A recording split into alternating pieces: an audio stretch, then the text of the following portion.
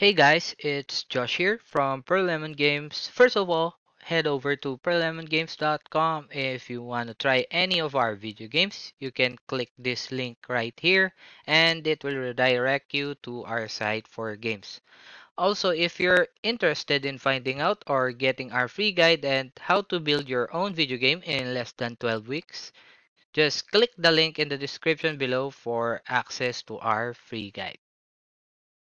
So today I'm going to teach you a one small Unity tip regarding our coroutines. Did you know that we can start a coroutine inside of a coroutine just by following this syntax? So first we create our first coroutine, a numerator, first go for example,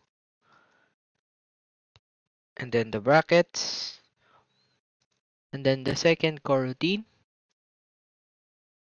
second go. Now in here, of course, to make it a coroutine, we need to enter a yield return function. And then in our first coroutine, we just need to type in yield return and then the start coroutine function, then the name of our second coroutine.